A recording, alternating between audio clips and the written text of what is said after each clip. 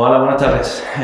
Bueno, ¿qué tal en este tiempo que llevas aquí en el club? How are you doing this time that you're in the club? First days were tough, but now I'm so good because I had a little time with the team and the staff, so I'm very happy to be here. Que los primeros días fueron un poco duros, pero que ya poco a poco, desde que estaba con el equipo, que ya está la cosa mejor y que estamos contentos de estar aquí. Y los pocos minutos que has podido jugar con el equipo, ¿cómo te has sentido en el campo?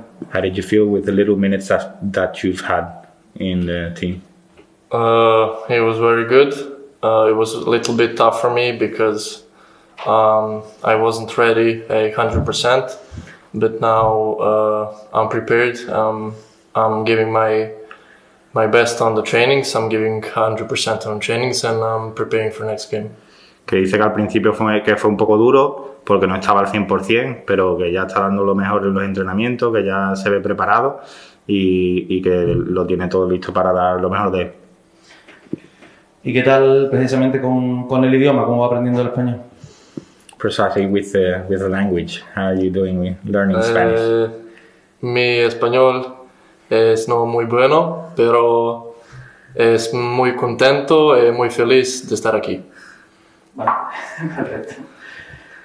Bueno, ¿y qué tal estás viendo el equipo? Está costando un poco arrancar, ¿no? How are you seeing the team? It's getting the start has been a bit hard. I think the team is ready for the next game. This last game was tough, and we need to be prepared for every game.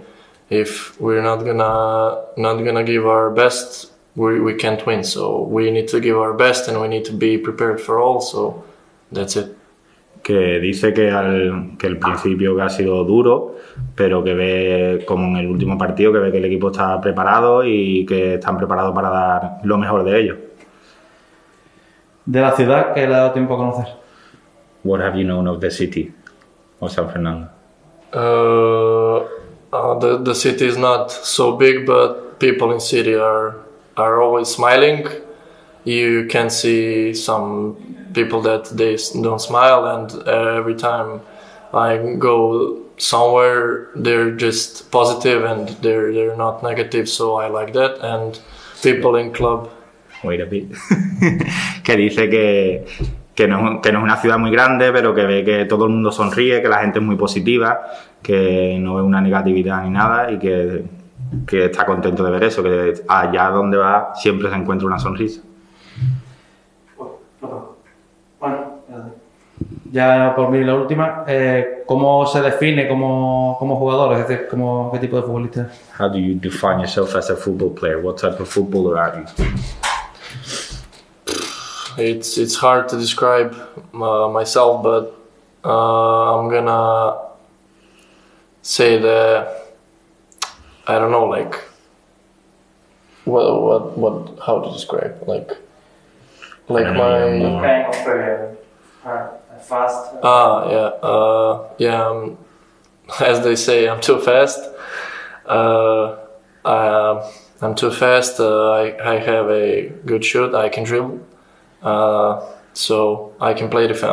I can do it all. But que no sabe definirse muy bien, pero que como dicen, que es demasiado rápido, que sabe driblar y que tiene muy buen tiro, que puede hacer un poco de todo.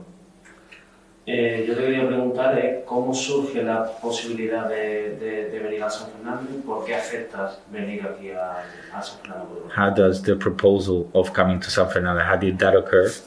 And how come you accepted to come to San Fernando? At first, they told me that I'm gonna come here, and I wasn't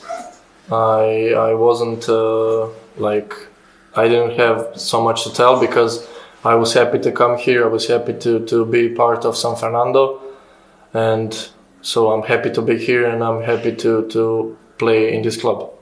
Que dice que se lo comunicaron de que se venía a San Fernando y que lo veía bien el venirse para acá y que está muy contento de haber venido a San Fernando y de estar en el club.